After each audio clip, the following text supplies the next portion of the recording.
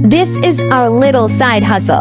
We do flooring services and make up to $1,500 a day. That sounds really cool, but I wouldn't consider it a side hustle, to be honest. If you need to leave your home, pack your equipment, and drive to your client to do a couple hours of extra work, it sounds more like a full-time gig than a side hustle to me. And there's nothing wrong about that if that's what you want. But if you want to set up a passive income stream that is completely remote and only takes 1 to 2 hours per day to manage, comment the word ready below and I'll send you my free YouTube automation training.